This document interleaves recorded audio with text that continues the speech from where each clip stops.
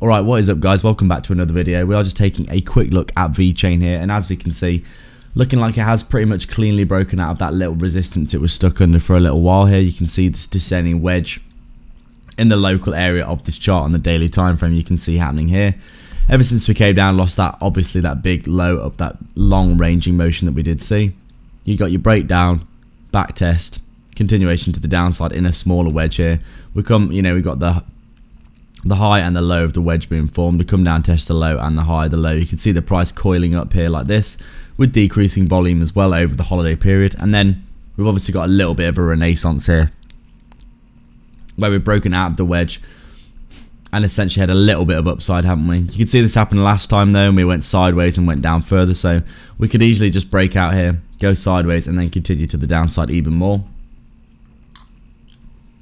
But in my opinion, it's probably more likely that we're going to see a bounce to the upside, a retest of this previous level of support as resistance, and then continuation to the downside. And if that is the case, I'll be looking to put in a short something like this, just because we are in a very steep downtrend right now, aren't we, for Vechain? And I do think we're just going to continue to the downside for the foreseeable future until we're looking to find some very key support, aren't we? Obviously, we've got this big area of structure here where we could see a bounce at any time, really.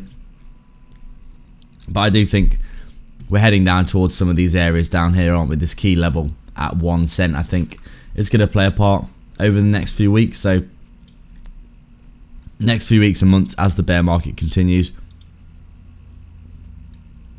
I do think we are just going to keep heading down. You can see we've been making lower lows and lower highs with no real respite.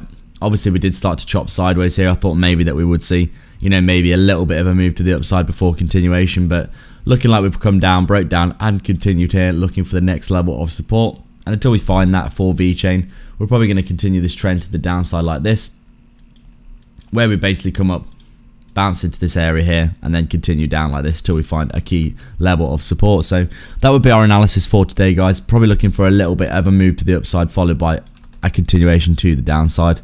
But at any point we could probably see, another rollover as the price does continue to the downside. So that's it for today. Thank you very much for watching indeed. Please like and subscribe if you haven't already, and I'll see you in the next video.